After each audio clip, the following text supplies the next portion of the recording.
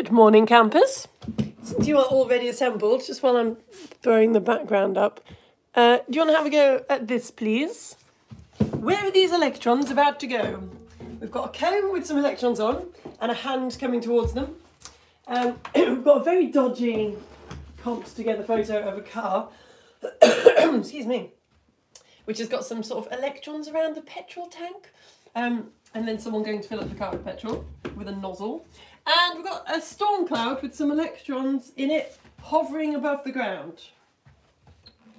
Where are all those electrons about to go, please?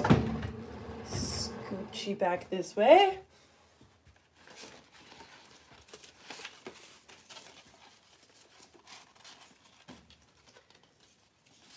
I think I've got a Justin Timberlake song in my head. That's a bit old school, isn't it? Is he still around?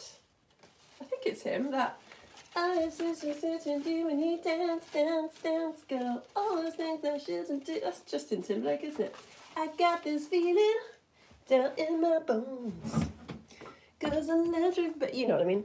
Sorry, I'm supposed to be concentrating. It's not too hard, is it, this, hopefully?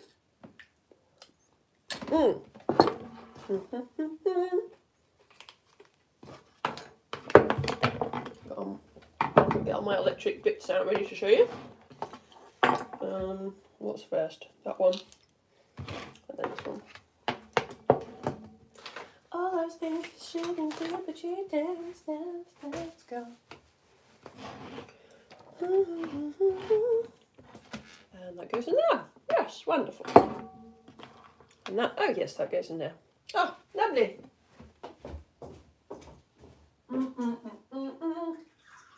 Copy. Alright, I'm going to blow my nose. And then we will begin.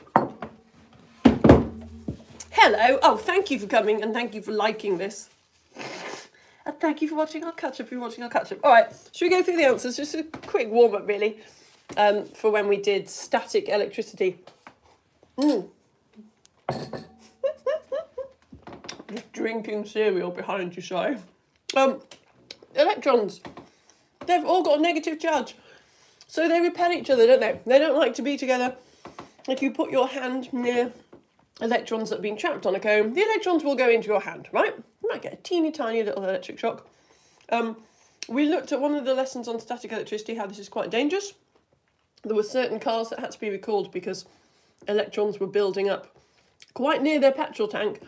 And what are electrons flowing through the air? They're a spark, aren't they? And there's a lot of gas particles like petrol hanging in the air in petrol stations. It's very dangerous, so they would move on to you.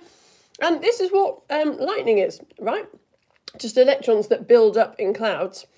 And then when they're repelling each other so much, they just can't take it each other anymore. They find a way bound to... wow, I just shouldn't talk with cereal in my mouth. I'm going to chew. Chew. Chew. And now flip. Give it the old chew and flip, Lara. Come on, pull yourself together. Hello, Science Alliance. Hello. It's our penultimate lesson on electricity. That means it's our nearly last lesson. That next week is the last lesson, where we're kind of doing recap, actually.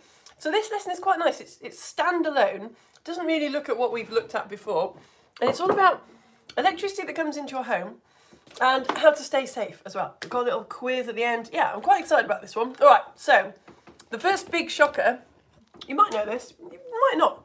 Have you heard of the band iGCSE? Don't care, it's good to be back. Yeah, the band, very good band. They get their name from different kinds of electricity. The electricity that we have looked at so far is direct current. That's the DC bit, direct current. Only flows in one direction. Just the electrons moving. Obviously they can split, like we've seen, parallel circuits, they can branch off, but the electrons are always travelling in the same direction. You might have just assumed that always happened, because that's the only one we've talked about. If I've ever mentioned current, it has been direct current, like the one produced by, say, a battery. But today, we're looking at something called alternating current, which sort of does what it says on the tin. Can you picture alternating current? She says, fudging for time while she writes it on the board. So we will talk later about these two massive figures in science, Thomas Edison and Nikola Tesla. So Thomas Edison, was sort of famously quite an unpleasant person, but a brilliant inventor and scientist. He thought, back in the day when electricity was just starting to come into people's homes, that everyone's homes should use direct current, travelling in one direction, like how they do from batteries. Nikola Tesla, nicer guy, he thought it should be alternating current, and he won. I will tell you the whole story later, it's a very good story. But basically, alternating current is what comes out of your plug sockets in your house. To do a very uncomfortable recap of a model we've looked at. Do you remember ages ago, we did a model where I said to bring a piece of string and you had to like hook the string around your knee or your leg or something. And we said that this was a good model for electricity because you push or pull the string and the string moves around your knee. And we said that the push was like the voltage, because voltage pushes the current around the circuit. And we said that the current was like how much string passes a point per second, because current is like how much charge per second. And we said the resistance was how hard it was to pull it. So if that's direct, that's a good model for direct current. You just pulling in one direction and the string going round. Alternating current, I can't keep this up for more than 10 seconds. Alternating current would be if you like push, pull, push, pull, push, pull, push, pull. That's what it's doing. The current is just constantly changing direction. And how that happens is, the voltage on like sort of one side of the circuit is constantly changing direction. Okay, let's quickly, because we're doing waves next term, so you're going to learn all about waves. But let's quickly look at how these alternating direct currents look on a graph. Here we are. I've said graph. If you've printed this off on my Facebook page, you have got this. If not, you might want to do a sketch. You might not bother, it's on BBC Bite Size. But here we've got some squares. We've got voltage going along the top on the XY axis. It's going from -3 volts, -2, -1, and then 0, 1, 2, 3. And as time goes by, this is what voltage does, how it changes.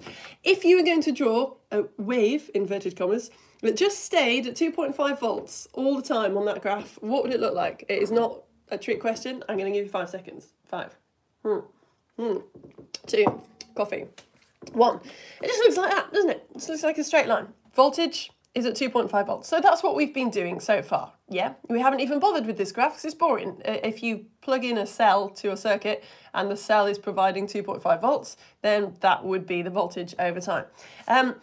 An alternating current on this graph looks like a proper nice wave, like that. This is a little bit dodgy because I've had to draw it myself. But yeah, in the UK, our electricity alternates 50 times per second.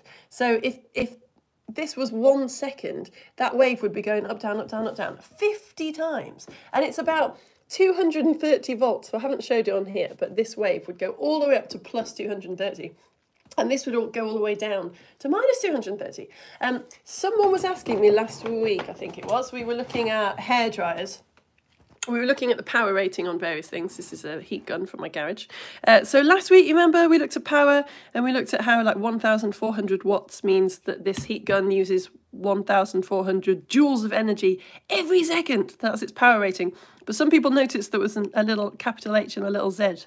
That said 50 hertz. That's what that is talking about. You can see it also says 240 volts. I mean, it's a bit rough. What's coming out of your plug socket, generally speaking, and certainly if you're answering your exam question, is 230. But that's what that means. That's how that works on an alternating current of 230 or 40 volts at 50 times per second. Okay, so hertz means per second. But yeah, we will do all about that when we do waves, just after Easter.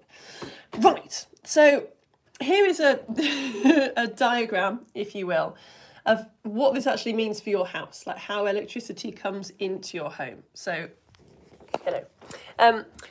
Yeah, you plug your plug in at the plug socket, right?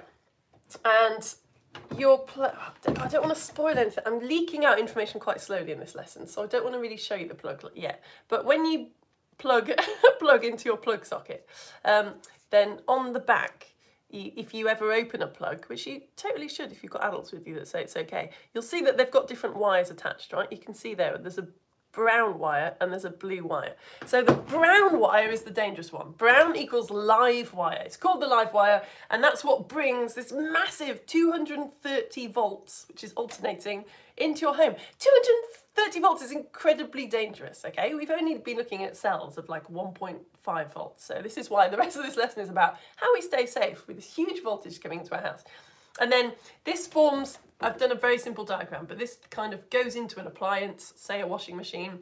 The energy is used by the washing machine, shifted by the washing machine, and then a neutral blue wire comes back out again and into the plug. So the neutral blue wire is at 0 volts. So, well, I've done this whole thing in a PowerPoint. I'm doing it again where I just talk at you, and I've done a perfectly good diagram to try and explain what's happening. So here we've got the neutral wire, right, and the live wire coming from the plug socket into the plug, through the cable and into your washing machine, where this is very simplified, but it forms a circuit. The brown live wire supplies an alternating potential difference, and the blue neutral wire is at 0 volts. Now that seems very confusing, right? You're like, well, how do you have, it's a loop, a circuit, so how do you have a massive alternating potential difference through the brown wire and the blue wire stays at 0? Well, the answer is the difference in energy there is the energy that the appliance is using, okay? What if something goes wrong? Let's get to the good bit now. So you've also got an earth wire in your plug, which is this yellow and green stripy wire. And what happens is that earth wire goes through the cable as well, and it's connected to the metal casing of whatever your thing is, like maybe a washing machine. So if the live wire gets loose and touches the casing, if something goes wrong, and suddenly you've got your live wire touching, for example, a metal casing of a washing machine. So an enormous voltage now, like a current flowing through the washing machine. Luckily, because of this earth wire being attached, the electrons, obviously, like charge builds up on the washing machine. But if you touch the casing, those electrons would rather flow through the earth than flow through you, okay? Right, I'm going to pop you back up now and just talk to you in real life, because I feel like it could be getting a bit confusing, this. So we've talked about how electrons and protons say positive and negative things, like attract each other. The Earth is not positive, but the Earth is massive, so it just has a very, very low resistance. It can handle a lot of electrons very happily. So this is why lightning flows down to Earth. Things generally want to, not want, because they don't have brains, but you know what I mean. Things flow into Earth because Earth has a very, very low resistance, which is lucky for us. So yes, it's in this plug. I don't know, I fished this out of a skip, I think, years ago, because I thought it might be useful. And there you go. So you can see, I can't remember what piece of equipment this was, but I've got a plug here, which leads down to a cable, and then you can see the wires come out. So I've got my live neutral wire, I've got my live brown wire here going into a bit of this, and there's also the blue neutral wire, which are both attached and forming a circuit with the piece of equipment. But also, we've got this yellow and green stripy wire, which I don't know if you can make that out. It's not actually really seemingly doing anything, it's just attached to the casing. I'll show you. And that is just so if a little bit of live wire kind of gets out and touches the casing, when you touch the casing, the electrons would rather flow through the earth wire than flow through you. Let's have a look close up. I find it all kind of gorgeous, this stuff. All going on in secret inside all our equipment. There we go, look, so you can see the neutral wire and the live wire are kind of doing complicating things to do with circuits. But the earth wire is just it's just touching this bit of case here. There you go. So if that was somehow charged, the electrons would flow through there and not flow through you, and that would be earthed, right, attached to the ground. Okay, right. Whew. Come back a bit. So, oh yeah, the quick question, because it's fun this. Why do you think the earth wire is stripy? Why is the earth wire stripy? The live wire, with the very dangerous, huge amount of voltage, is brown. You could remember, like, it's really dangerous, so if you go near it, you might poo yourself. I don't know. Live wire is brown, blue wire is neutral. Why is the earth wire stripy? Stripy, green and yellow. Why?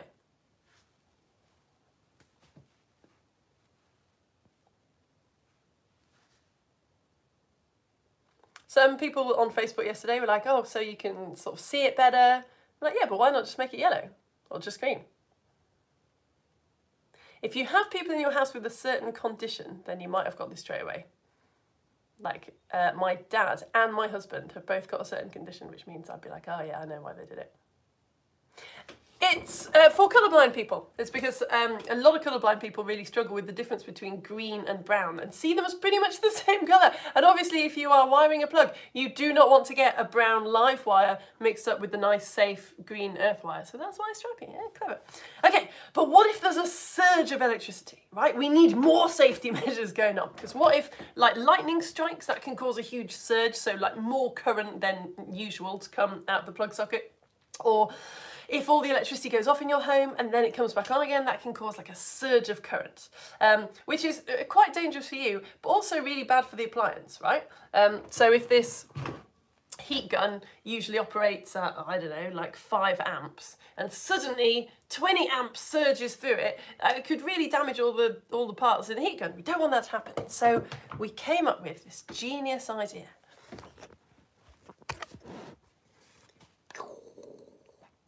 You've got fuses in your plugs as well. There we go. A fuse is basically just a very, very thin piece of wire that it melts if too much current flows. That's simple, this. Look how beautiful they are. This is an actual fuse. You can see it's just a really thin bit of wire in the middle. This is your circuit diagram for a fuse. I've put, be careful. So a resistor, we've looked at loads of times before, is just a boring rectangle with a line on either side. A fuse is the same, but the line goes all the way through. It's like they're deliberately trying to confuse us, isn't it? So different fuses melt when different current passes through them. So I've put, obviously, if a machine needs 10 amps to work, it wouldn't be any good if your fuse melted when 3 amps passed through it. You need to choose the right fuse. Okay, let's go back. So the fuse is connected to the live wire, right? It'd be no good attached to the neutral wire because if you've got a surge of current, the current could still come through and damage things. It's got to be attached to the live wire so that if it melts, the whole thing shuts off, okay?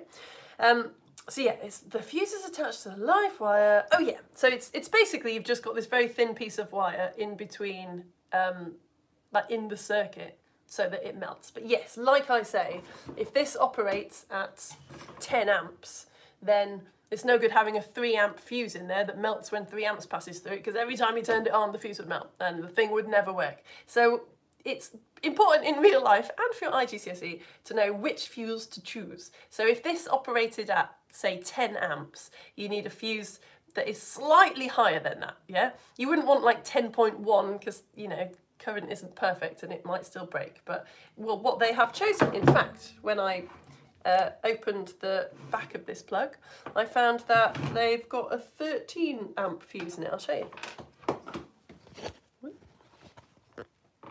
Here we go, or whatever this thing is.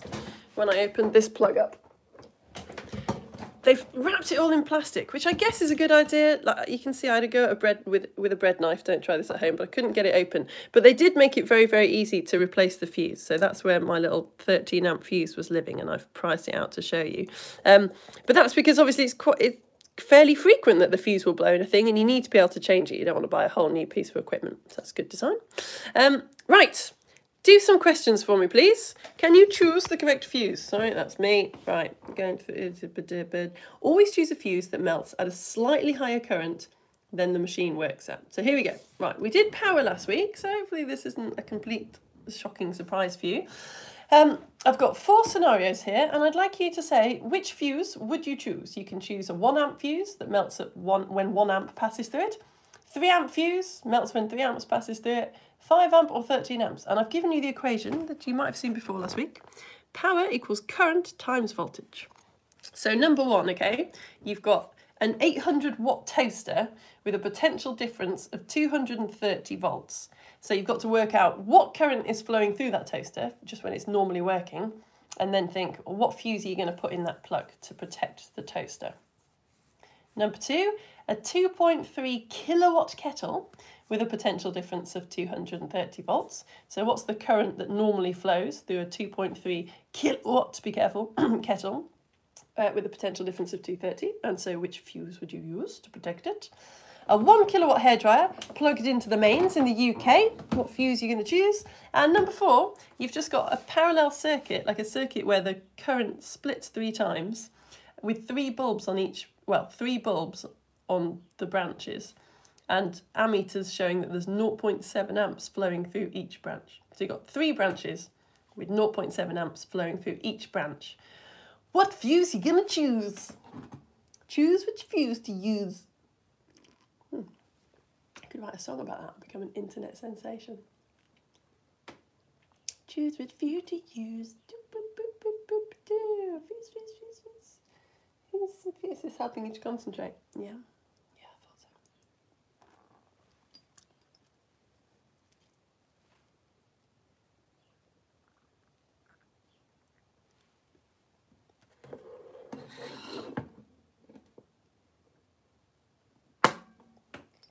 Right, I'll go through the first one in case you're sitting there thinking, what? I have no idea.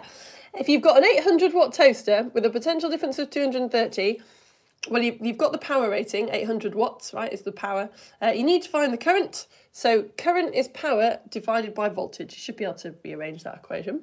So you do 800 watts divided by 230 volts, which is 3.5 amps. So if this toaster works normally with a current of 3 amps running through it, you don't want to put a 3 amp fuse in, because every time you plug the toaster in, the fuse will melt and the toaster won't work. So you've got to choose the one above, so it's the 5 amp fuse. Number 2, 2.3 kilowatts. Be very careful, yeah? You can't just put 2.3 into the equation. A kilowatt is 1,000 watts. So 2.3 kilowatts is 2,300 kilowatts. So it's current equals power divided by voltage again, which equals 2,300 watts divided by 230 volts, which is 10 amps. So you wouldn't put, even if you had a choice, you wouldn't put a 10 amp fuse in there, yeah? Because it would just instantly melt. You got to go 13 amp fuse for that one. And then number 3 is 1,000 watts divided by, obviously the mains in the UK runs on 230 volts again. So you get an answer of 4.3 amps. So you would choose a 5 amp fuse. I give you 5 seconds for the last one.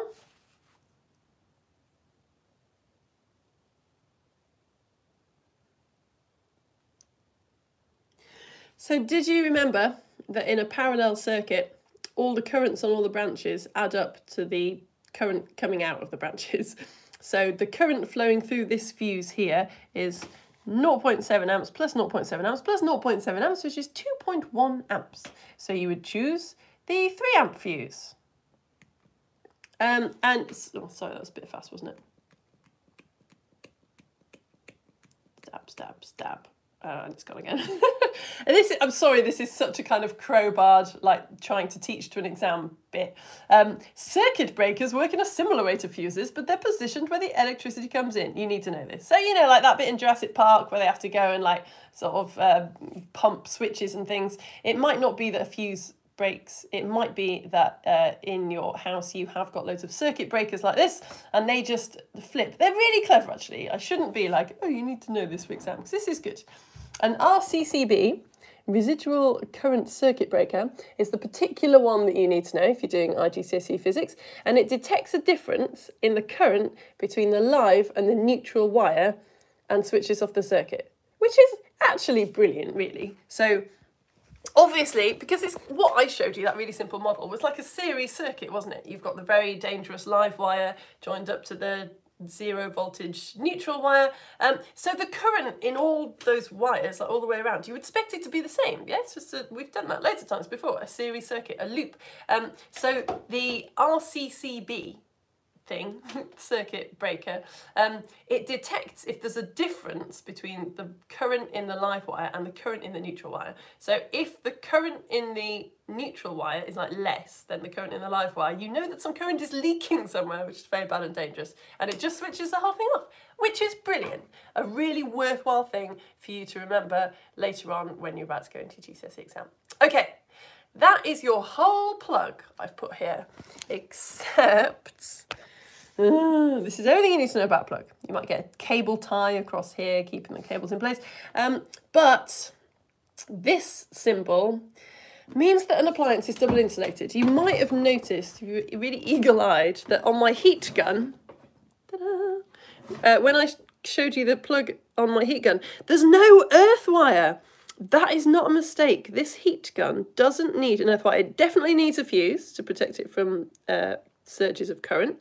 Obviously it needs this is the cable tie, by the way, I was telling you about, that it keeps the cables in place. But it doesn't need an earth wire because it's got this little picture on it, a square in a square, and that means it's double insulated. And double insulation, it just means that there's a layer of insulation around the whole appliance. So it doesn't need an earth wire. I mean, this does make sense, actually. Like, obviously, better than having an electric cased washing machine where the current that might be flowing through it goes into the ground. It's just to have a plastic cased washing machine, right? Use an insulator so that even if you touch it and there is a live wire that's gone wrong somewhere inside, electrons can't flow through plastic. We know this. This is why plugs are covered in plastic and why cables are made of rubber, so that when you touch them, electricity doesn't conduct itself into your hand. So yeah, if you see this little square in a square symbol, then it means that it's double insulated. There's like plastic or whatever insulation all around it. So it doesn't need an earth wire because you're not going to get electrocuted anyway. Okay, it's time to play Safe or Shock. I'm going to show you some examples and I want you to tell me if this is a safe situation or if it's a shock situation. So yeah, look out for the little double insulation symbol. Hope you've remembered what plugs look like. Here we go. Is this a safe situation or a shock situation? You've got a neutral wire going off to the left, you've got an earth wire going up the top, you've got a live wire on the right attached to a fuse, and it's all linking up to some Christmas lights. Safe situation or shock situation? 10, 9.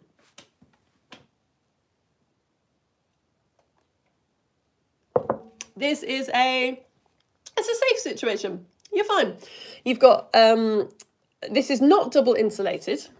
In fact, when I looked up what appliances are not double insulated, pretty much the only thing that isn't double insulated now is really old-fashioned Christmas lights. They're the only thing you might have in your house that isn't. How we survived the 90s, I do not know. So old-fashioned Christmas lights have to have an earth wire because if something goes wrong and you touch them, that current needs to flow somewhere other than you.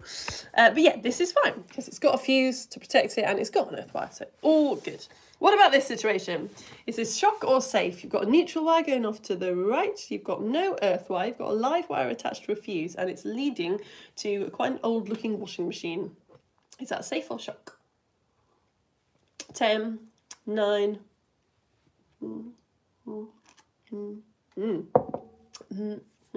That is a shock situation because there's no earth wire, but this thing is not double insulated. I've indicated nowhere that it is double insulated. So if a live wire did end up touching the casing of this washing machine, you could get current flowing through you because that's its only option, right? So that is a dangerous situation.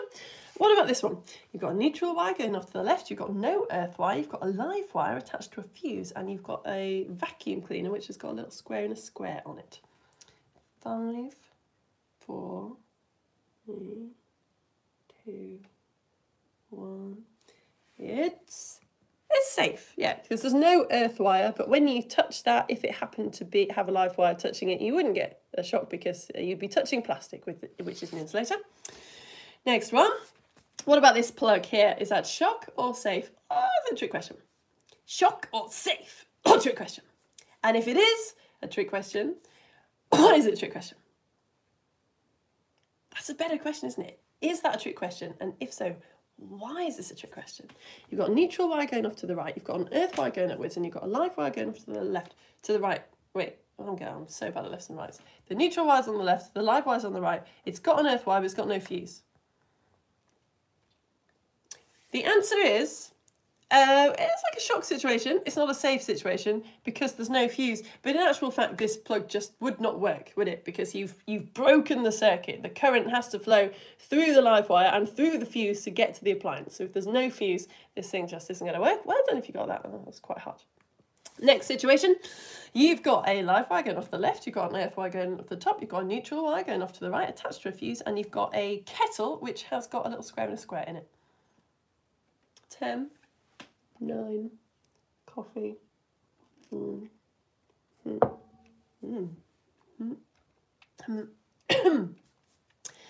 I don't think many of you will have got this one. On Facebook, everyone was shouting, safe, it's safe, yeah, safe. And then a couple of people spotted, it is not safe. This is actually the most dangerous one I've showed you. This is a big shock situation. Why is that not safe? Can you see it? It would not, it's probably not that uncommon for this to happen. Why is that a really, really, really dangerous plug? Can you see it?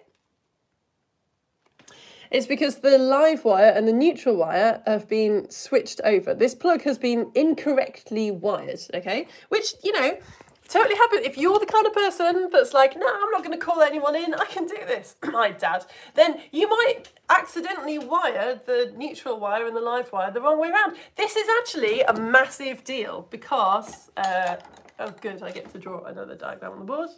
Because, do you know what, I should stop putting those pins back, shouldn't I? Here's your plug socket, right? In your house, if you're in the UK, you've got a 3-pin plug. You've got a switch, right, on your plug socket. That switch is controlling the live wire. So we've sort of talked briefly about how a plug has got pins.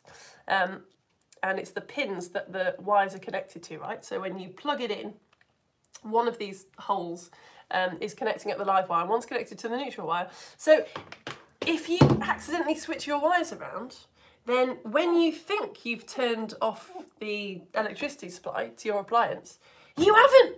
You've turned off the neutral wire, but that doesn't make a difference, does it? It's the live wire that's bringing that incredibly dangerous current into your home, you've got that incredibly dangerous voltage. So if you had like a kettle, but the wires were the wrong way around, you might think that you've turned off the kettle, and you might, I mean, don't without unplugging it, but you could think, all right, just like unscrew the kettle and fix it and it's fine because it's turned off. But that live wire would not have been turned off because it's in the neutral place. You see what I mean? So you've still got this potentially incredibly dangerous enormous voltage, which is live. Someone on a electricians forum as well was saying that like that's bad because if you don't turn off your TV at night, then you've got this huge live voltage like constantly coming into I don't know, I wasn't understanding what they were saying, but anyway, it's bad, super bad. So don't do it. And the last one, it's not the last one actually. We've got Christmas tree lights again, and we've got a neutral wire going off to the left. We've got a earth wire pointing up to the top. And we've got a live wire on the right attached to a fuse and some Christmas lights. I don't think probably my diagram is good enough for you to see what I was trying to get at. So I'll just give you 3 seconds and I'll tell you. 3, 2, 1. What I was trying to show was that this earth wire up here is looking a little bit frayed. Yeah, we've just got some very thin wires attached to this screw here. It's kind of not attached properly. That's kind of a shock situation. What we're in danger of here is overheating. You remember, if a wire is very, very thin, it's very difficult for the current to get through. It's very hard for the electrons to flow because they keep colliding with the atoms, the ions inside the wire. And if it's hard for current to get through, what happens? It's very high resistance, stuff gets very hot. And heat around electrical appliances is very bad because it can cause fires. You might have seen, you know, like plug adapters where it's kind of like a row of plugs that you can plug in so that you can plug in more stuff. You probably know that you shouldn't fill like plug boards full of plugs, and that's the reason, because a lot of current being drawn produces a lot of heat, which is very dangerous and it could cause fires. Right, next one. Shock or safe? You've got a neutral wire going off to the right, you've got an earth wire pointing upwards, and you've got a live wire going off to the right, attached to a fuse. Is that shock or safe? Be careful here. 5, 4.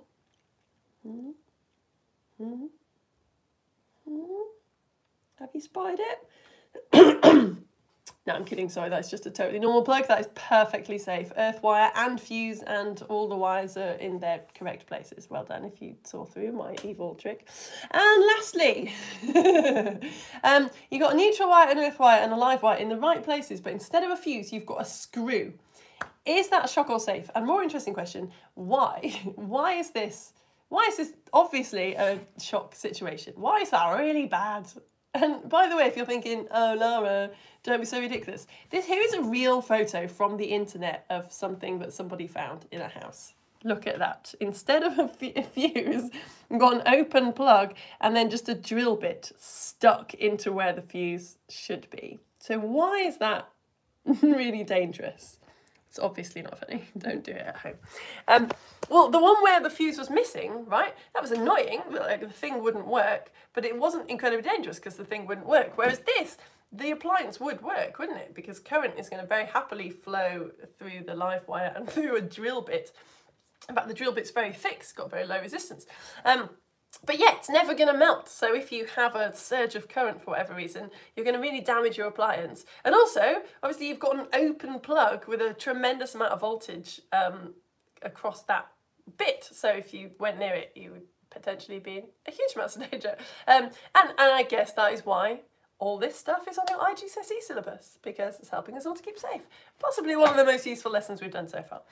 Okay, look, that is the end of this lesson on electrical safety in your homes. I'll go over to my Facebook page in a minute and just see if any of you have left me any comments if you're watching live. So yes, we've got one more lesson on electricity next week. And then I'm taking 2 weeks off for Easter because I've got to parent my children. And then when we start back, we're going to do waves, which I'm very excited for. I love the topic of waves. We're going to get magnifying glasses out and use candles to figure out how they work. We're going to look at sound waves and like rainbows, and it's going to be super cool. So next week, we've got a bit of there's some stuff that one exam board needs you to learn, but the other exam board doesn't need you to learn. So next week we're going to do sort of a bit of mopping up. I'm also going to give you lots of questions and try and challenge you and dig around and see if we can find out what you haven't understood about electricity so that we can fix that. Oh, a comment! Is this going to be Chloe? It's usually Chloe. Is it Chloe? Oh no, it's Tiger and Bears. Hello. Oh, thanks for watching, you two. Ah, very good to see you.